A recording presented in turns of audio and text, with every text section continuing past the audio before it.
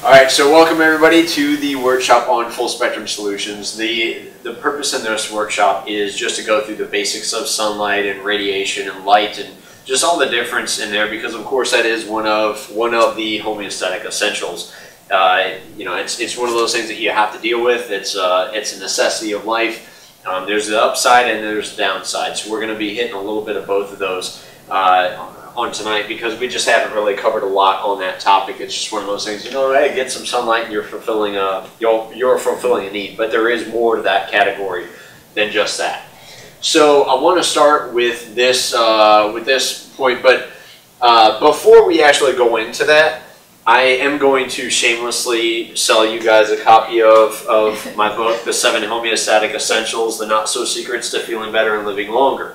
But realistically, I don't have to sell you on it, because you can get on the website at liberationchiropractic.com, and if you go to the right side of the screen, you can simply sign up for the newsletter and you get a copy of it for free in PDF. That's not black and white, it's in pretty colors and the whole bit. So get on there and download it for free. It's worthwhile.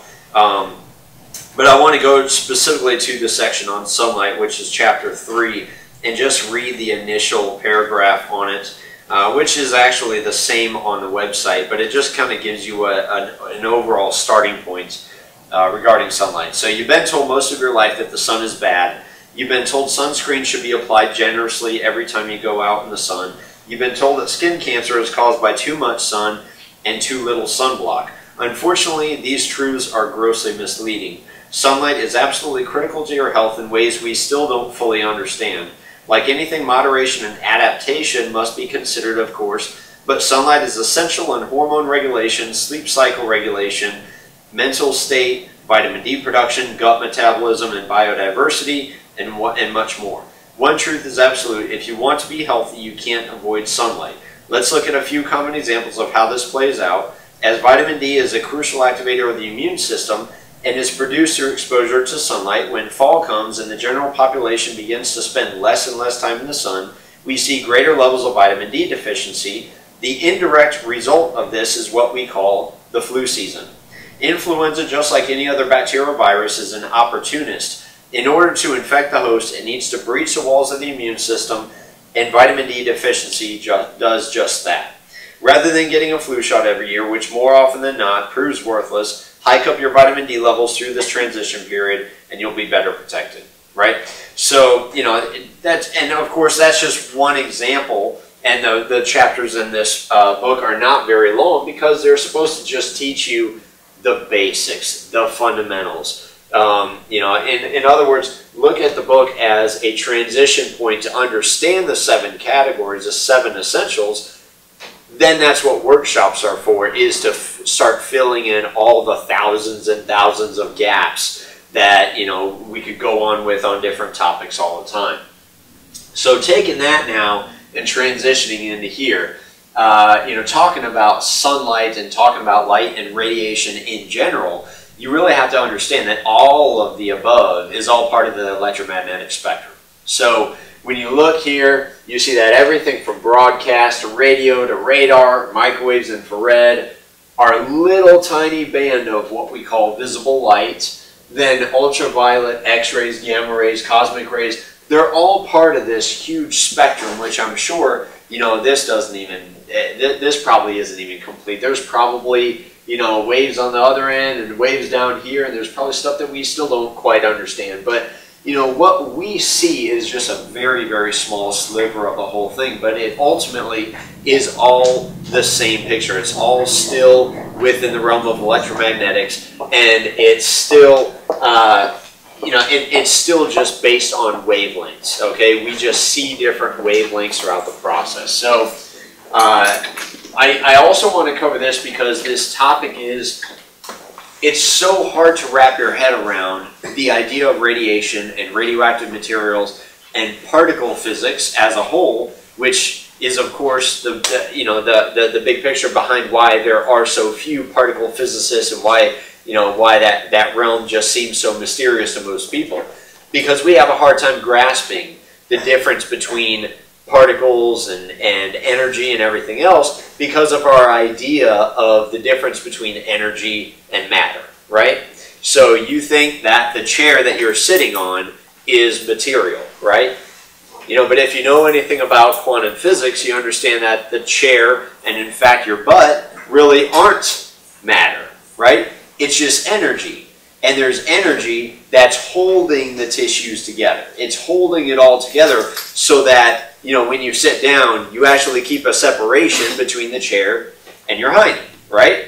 So when you look at this and you put it all in a picture, this is probably the best representation so far. This is one of the unifying theories out there. It's called string theory. So in physics, string theory is a theoretical framework in which the point-like particles of particle physics are replaced by one-dimensional objects called strings, which are no more than strings of energy.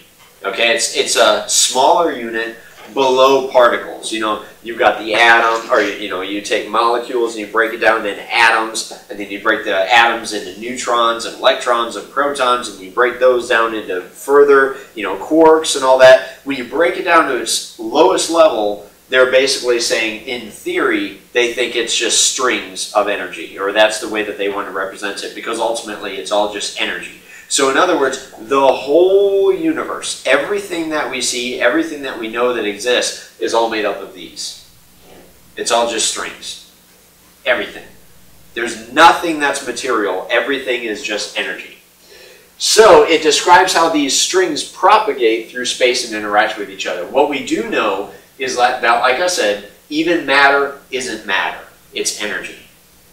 What you see as matter is not matter. When you punch somebody in the face, it's really just your energy bouncing against their energy.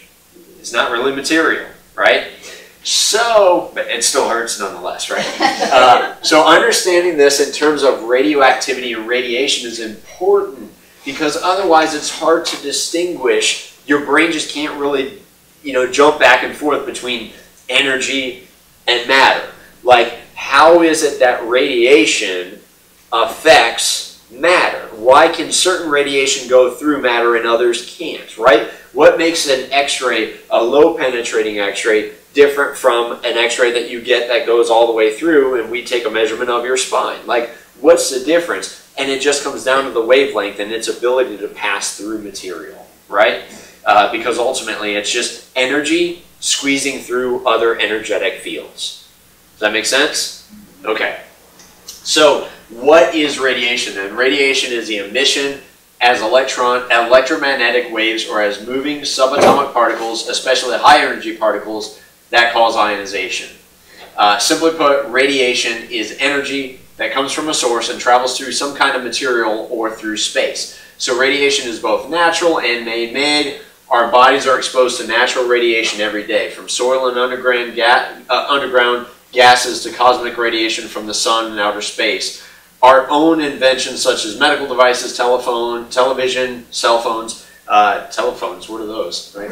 and microwave ovens, all having different strengths and lengths of exposure. So if you look at the literal definition of radiation, okay, the emission of energy as electromagnetic waves or as moving subatomic particles, which aren't really particles, right? This is just the way that physics describes it so that we can somewhat understand it, especially high energy particles that cause ionization. Okay, in biology, it's divergence from a central point, in particular evolution from an ancestral animal or plant group into a variety of new forms. In other words, evolution. So, right, radiation just basically means going from a central point outwards. Okay, that's really what radiation is, just movement. Okay, so what is radioactivity? And this right here is how we've always learned it, right? In science class, you guys learn this stuff right now, particles and neutrons and electrons. No, not yet? Okay, well, who in here did learn that, right? You all learned electrons, and you remember that the electrons are the little ones that go around the outside, right? But the reality is, again, electrons are not little particles that are moving around the outside of an atom. They're actually energy fields. Theoretically, there isn't really an electron. It's an electron shield. It's just basically an energy state around the other energy state in the middle. It's a negative charge around the positive charge. So, so this makes it really confusing trying to understand it, because this really isn't how it works. But radioactivity refers to the particles which are emitted from nuclei as a result of nuclear instability. Because the nucleus experiences the intense conflict between the two strongest forces in nature, it should not be surprising that there are many nuclear isotopes which are unstable and emit some kind of radiation. So basically, it's an unstable, a radioactive component is an unstable charge material. It's something that doesn't have a balanced electrical state. Okay, so it's losing positive, it's losing negative, and there's a ton of energy. I mean, just an extreme amount of energy that holds material together. So of course, when you rip it apart, it releases all that energy, otherwise known as nuclear reactions, right? And you all have seen what a nuclear bomb can do. Okay, so you know, that hopefully just kind of gets you at least thinking in the right framework as we start talking about radiation and all these different things, understanding, just really trying to keep that sunk in your brain that you know, that these aren't really particles, and it's energy we're talking about, and you'll better be able to understand how outside energy now reacts with what we call the DNA of ours and does DNA damage, because that energy is really breaking up the energy patterns that hold our body and glue it together, right?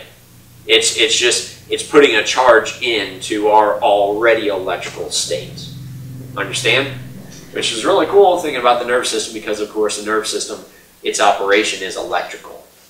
You know, that's how it's energetic. That's how the whole thing works. Okay? So from this point forward, Amber is actually going to be coming up, and she's going to be teaching the rest of this workshop, going through all the fun stuff on smart meters and cell phones and all that. For those of you that don't know, anybody watching this on YouTube, Amber has been a long-term patient. She's worked for us for 4 years. 4 years. 4 years. So she's been here a while, so she's been through many workshops and everything, but she's never taught one. And so we were deciding on what the event was going to be, what the subject was going to be, and you know, I was obviously able to get her to teach it. So party on, guys, enjoy the rest of it, and I have just one slide left at the end, but she's going to take it from here. Good job.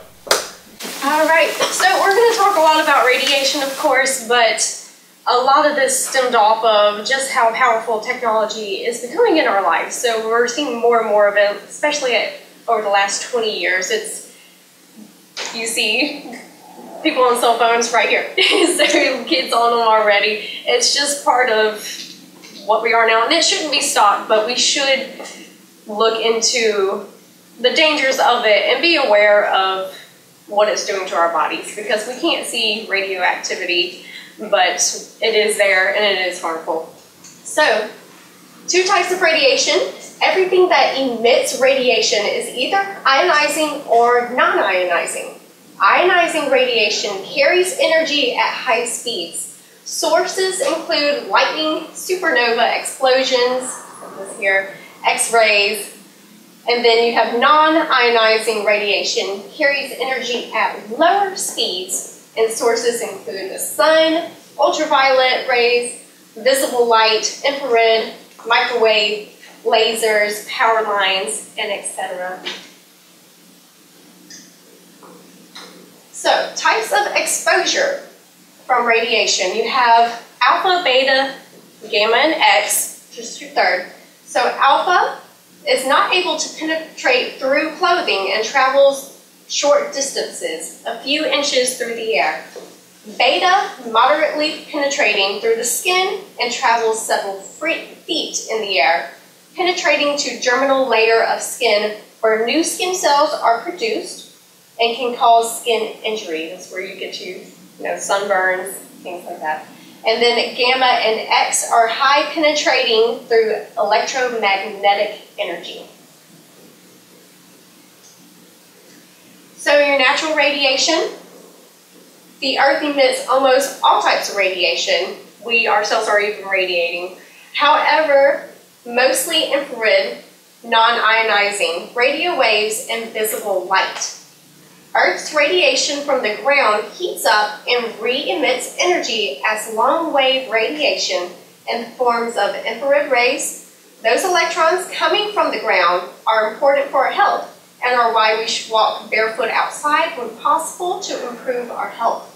Studies show it can remove toxins, release stress, improve blood oxygenation and circulation, and improve our immune response. So that is so healthy to be getting our vitamin D outside, get barefoot, get a swimsuit on, and be breathing fresh air. So it doesn't really get better than that, and exercise outside.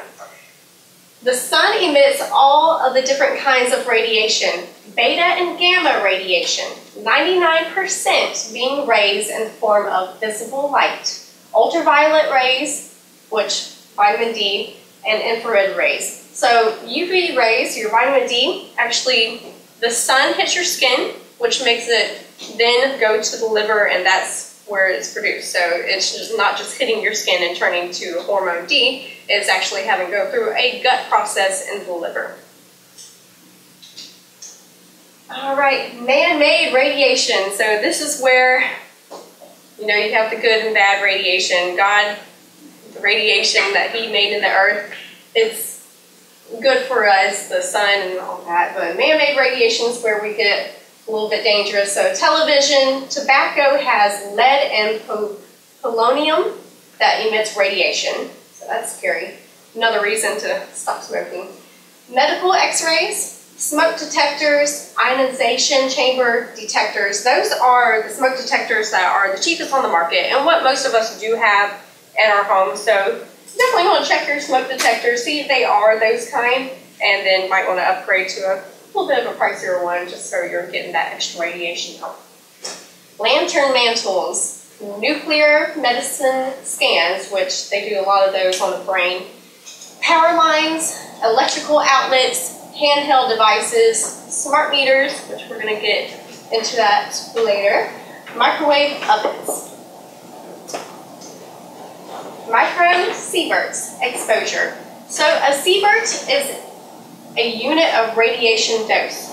So we're going to go through several different sievert units to see what exposure you're getting from different things. So this is really cool. Levels based on external radiation, microsieverts per hour. So this is just external, not internal. 10 sieverts is the average radiation you receive daily. So that's just walking about daily. 20 sieverts radiation from a standard chest x-ray. So here in the office, we standardly do 4 x-rays a year on patients just to make sure we know exactly what's going on with your spine.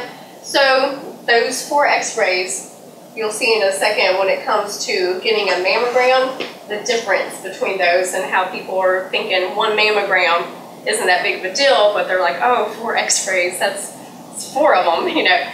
So 40 sieverts radiation you receive taking a flight from New York to LA, and that is the plane. Pretty interesting. Plus those scanners that they have that you walk through so they don't have to pat you down. You definitely want to skip that and have them just pat you down because the radiation you receive from those machines is a lot. And let's see. 100 sieverts radiation you receive during a dental x-ray.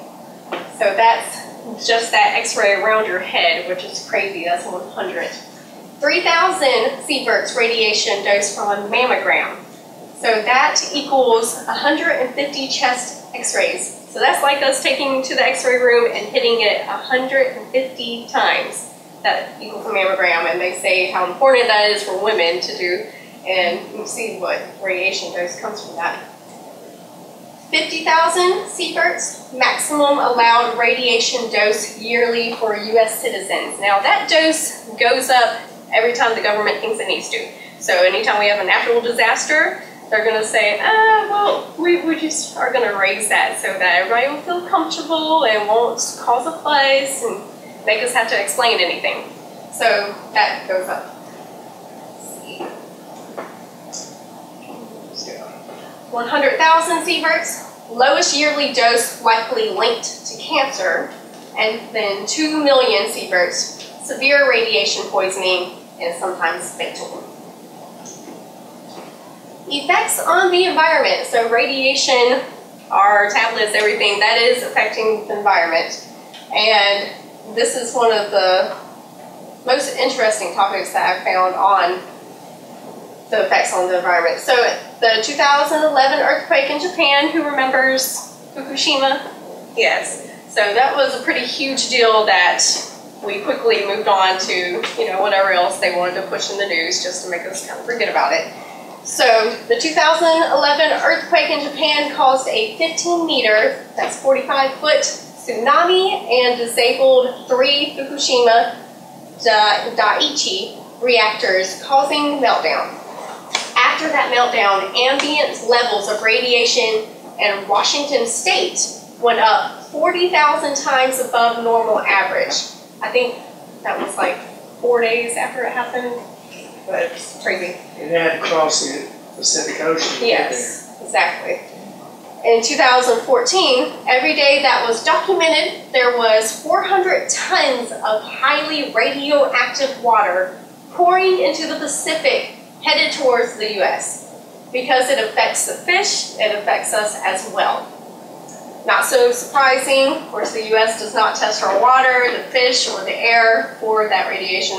The people in Japan are at ground zero, so are affected every day. And they're not, there's, you know, families living 20 miles away from Fukushima, and they're telling them, you're fine, you know, no worries. There is a massive cover-up of how much radioactive material is actually leaking into our ocean. So this is just a map of from 3 days, 6 days, 10 days, and you can see it just spreading that entire way over the Pacific, all the way to, let's see, that's California, Washington state there. So that's scary.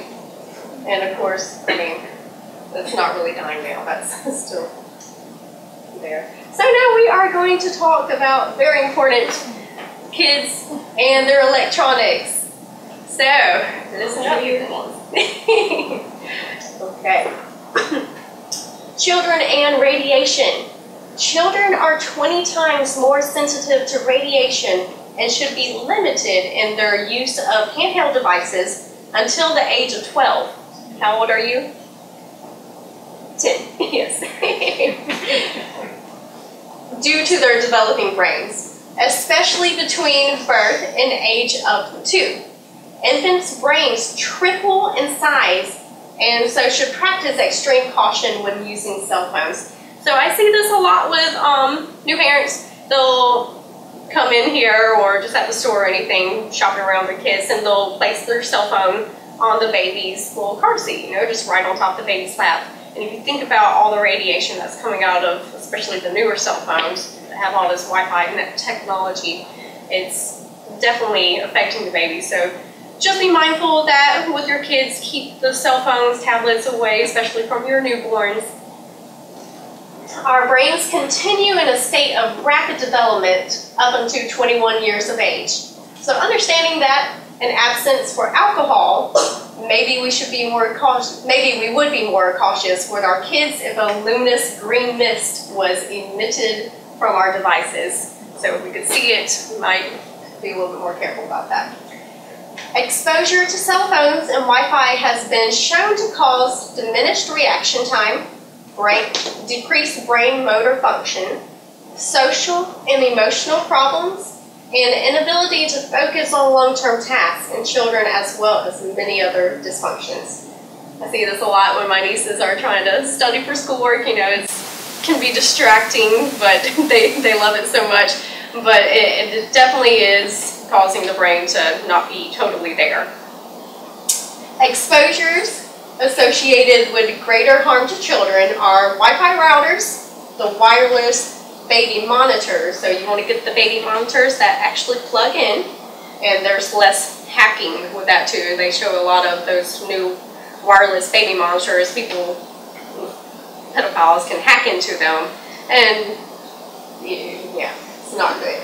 Bluetooth devices, smart boards, smart meters, cordless phones, and other wireless devices. Sorry, nieces, for picking on you so much. All right, my favorite topic of the night is going to be on smart meters. So everyone that knows me pretty well knows that I have a pretty big passion for this subject. So, I guess about 4 years ago, I learned that we had a smart meter installed in our home. And one of the biggest things is, well, I heard it on the news, but I started paying more attention to it because I had recently started to have a lot of migraine issues and thought, well, maybe something's there because there was health issues looked into that. So, who knows what a smart meter is? Okay. Your smart meter is the meter outside of your home that reads how much energy your home is using. So we used to have digital analog meters that were on outside of our home, and now they switched them to the smart meters. So they are reading all of the electricity used on the home, gas, all that. With that, from the digital analog meter to wireless smart meters expose you to pulsed digital microwave radiation 24/7. So they never turn off. These things are constantly collecting data on your home and sending those pulsed radiation 24/7, which is not good for anyone's health. It emits 160 times more radiation than cell phones. These meters are often installed without permission and sometimes even against the wishes of homeowners. The power company uses these smart meters to collect data on your home as to peak use times.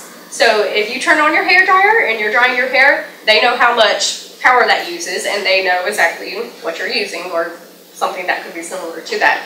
So it's a very controlling device, and I mean, again, we choose our cell phones, we choose what technology we want in our lives, and this is something that there was no letter sent to houses about it being installed. They did it without people's permission, and people who did know better, there's been a lot of anguish with trying to get it removed. So smart meter installation is part of the Agenda 21 action plan. So if you are not familiar with Agenda 21, please do your research on them. They are a UN group. This is just part of their process to be doing controlling things for the world. So definitely look into them. It's very interesting when it comes to their rewilding plan and what they plan to do with the elderly and children. It's very interesting. The meters have caused many symptoms, including headaches, vertigo, lack of energy, and nausea, just to name a few. Parts of Europe have already banned the smart meters, while U.S. citizens have been arrested for not allowing the meters. Some have been successful in getting an analog meter put back on their house at their own expense through the power company's permission. So you have to have the permission of the power company. We talked to ours a little bit about it for here in Alabama and didn't get really anywhere about it. It didn't look like it was going to happen, even if we pushed really hard for it. So you can actually look up videos on YouTube of people getting arrested for just standing in front of their home saying, "You're not going to put this on my house," and they're getting arrested and cops are coming, and it's crazy. You know, it's our homes. We should be able to have that right. Where are they put? Like, how do you know if you have a smart meter installed for your home? If you live in a home, you should be able to find the just meter outside of your house. So, how can I better explain that? If you live in Alabama, you got one. Yeah, if you live in Alabama, you got one. Yeah, But she's all your asking power like how. comes in from the power pole. Yeah. That's where it's attached to your house. It used to have a spinning wheel on it. Now it's all digital. Yeah. Great. Yes. And you want to make sure if you have children, they're not in that room. Like Amber happens to have her bed. It used to be right on the wall. Yes. So No wonder you get migraines. yeah, we didn't have another bedroom to put her in, so we just moved her bed to the other wall, and that's helped some. Definitely find out where yours is, just so you can either, if you have children in there, it's going to be important to get them out of that room. Especially babies. Yeah, especially babies. And if you do have your bedroom in there, like I do, I took my bed to the other side of the room, and it did. So there are ways to shield a smart meter. So installing an RF radio frequency shield, there's two ways to shield with that. You can either use an absorbent shield or a reflector shield. So you can look up more about that on the internet. It's pretty simple to do. They're not that costly, and it's just knowing what kind of positioning to put it in to be able to block it from that radiation getting you. They also make EMF, electromagnetic field shielding paint. So strongly suggest to test shielding with a handheld RF, radio frequency meter, before and after shielding attempts, just to make sure that you are doing it the right way and it's effective. So, blocking... Just a quick question. Sure. This may be an unfair question, but RF meter, where would you get that? Amazon has them. They're not cheap. They are... About 130 for yeah, one that's 130. kind of, 160. Do they About. interfere with the smart meter's functionality or how it reads everything? No, it's just reading the radiation. it's just to check to see if the thing that you got to block the radiation is just to see it's working. I'm pretty sure you can get them cheaper than that. I know I didn't pay that much. Okay. This was just one I read that was I mean, a good suggested. one, yeah, but I don't think I paid more than 10 or 15 bucks for mine. Really? Right, yeah. Oh, well, Just a little cheap plastic one. you're going to have to post the link up here when you put this on YouTube. Does the shield impair and impede the Okay. progress of the meter, what it's supposed to do? There are people who have put aluminum foil over their smart meters. You can't do that because then that's blocking the signal from actually reaching the power plant. So they will come to your house and take that off. It's The one we're looking into, we haven't done it yet, it's like a little cage that just goes on the side of it, wire little cage, so it doesn't block. If anything blocks the power company from getting their reading, you're gonna get in trouble. But this, you can look on Amazon and, look at the reviews and they'll tell you. right. So when you are shielding it, it's the back of the smart meter and your wall. So it's not the front of the meter that's sending out the signal outside to the power company. It's your wall, your house, your room. All right. So blocking and limiting exposure. This is for laptops and handheld devices, computers too also. So unplug and use on battery lowers the exposure of EMF. So if you have your laptop about to go dead or your cell phone about to go dead and you're still wanting to play with it, you're going to get a lot more radiation that way. If it's plugged in, it becomes, sourcing out. So sit at least 3 feet from screens, but not too far that it causes eye strain, but 3 feet is going to really limit that exposure. Buy the right kind of modem router. There's one that is pretty good. It's called the TP-Link Wireless N300. And you can set timers on these routers to turn off at night. That helps a lot of people be able to sleep better. Also, you're not affecting yourselves because your body's detoxing while you sleep. It's doing a lot of things while you sleep. So if you're having that Wi-Fi constantly on you 24/7 and while you're sleeping, that's a good time to get it off. Cactus plants have the ability to absorb EMF, so you can have those plants, of course, out of reach for children, but around your computer area, and that'll help absorb some of that, which is really cool. Also, crystal salt lamps. Now, I don't know how much both of those absorb, but, any little bit helps. Take regular breaks. Every 20 minutes is best to get up from it, take a little bit of a walk.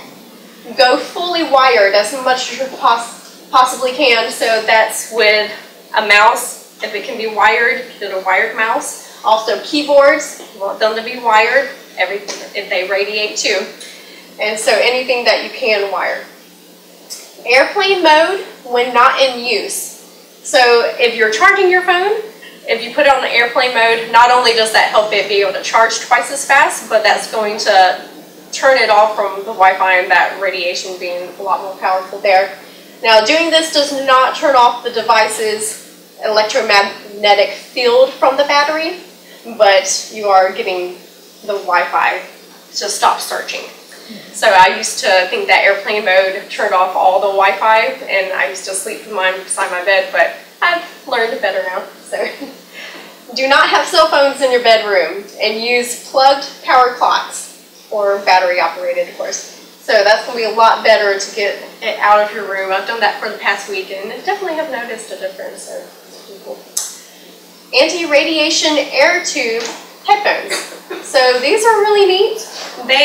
Your headphones that are wired, if you're wearing them, they are sending EMFs up to your ears, and you know, with exposed radiation like that and cell phone use, that can cause ear tumors. They have showed different things like that, brain tumors, breast cancer if you're keeping your cell phone in your bra and things like that. So you want to be careful even with your headphones. So these air tube headphones, they reduce the EMFs up to 98%. They're a little bit more expensive, of course, but I think definitely worth it if you do a lot of headphone use. So there are two different types of shields for phones that I really like and my mom really likes, so yeah, pull that out because I'm meant to have it. So they make Pong and Defender Shield case. A Defender Shield goes all the way around the phone, so if you do put it up to your head, you're not getting any radiation. But once you do open a Defender Shield, you are then getting the radiation. So the cool thing about Pong cases, you see these, I think that's where the antenna is coming out of this part here. So if you get a call and you start talking on it, the radiation's coming out from here and knocking the next person in the face. So that's...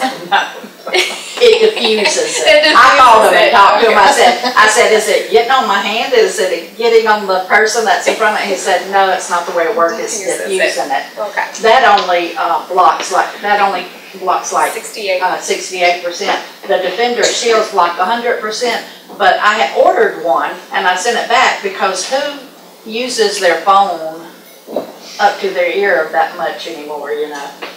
Ours is always open, so I called him. I said, if I'm not going to use it to my ear, he said, this particular guy from Defender Shield said, if you're holding your devices away from you, like a foot away, that he wouldn't even recommend you buy his product because it was mostly for touching, holding it up to your ear. Yeah. So if you do hold it to your ear a lot, and you want 100% protection, then Defender Shield would do that. Because you can close it and still talk. Also, text instead of actually making a phone call. So if you don't need to have a long conversation with somebody, texting's the best way to go because that's just one message sent through compared to having to hold it up to your head. All right, reducing effects naturally of radiation. So in the Fukushima disaster, they actually took some of those victims and were giving them iodine supplements. And so with that, when they tested them, after they had been taking it a while, their radiation effects were a lot lower. So that's really cool. And iodine is something we all should be taking anyways, and that's just another reason why. So potassium, calcium, and magnesium, try to say this right, dimethyl sulfoxide, DMSO, zeolite clay, bentonite clay, activated charcoal, propane, bee pollen, beets, cold-pressed vegetable oil, or organic brewer's yeast, and antioxidants. So those are all going to help get some of that knocked out of your body and help with those cells. So this is where Dr. Mike comes in. I think, yes. Very good.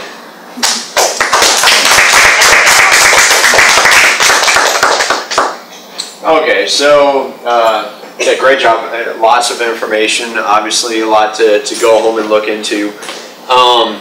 You know, this last slide, really, I just want to cover a couple of points that we don't always think about, but goes hand in hand with the topic of conversation in the book. Number one being full sun without sunburn. You know, especially this time of year, this is when everybody's starting to get outside, so we start seeing a lot of patients coming in sunburned.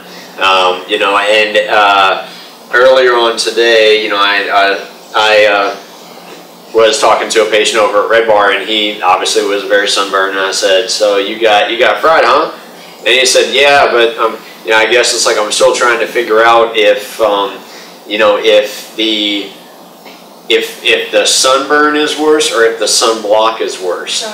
And I said, and I made the point, I said, well, that's kind of like asking, is it, you know, is being complete flat out drunk worse, or never having a drink in your life? You know, I mean, and so in other words, I guess the idea for most people would be in the middle. It's, you know, moderation. Like that's usually the best option to just kind of avoid both ends. So the full sun without sunburn, I mean, you want to get sun, but you've got to work into it. You can't just go from winter mode to going out and spending 8 hours on the beach. You know,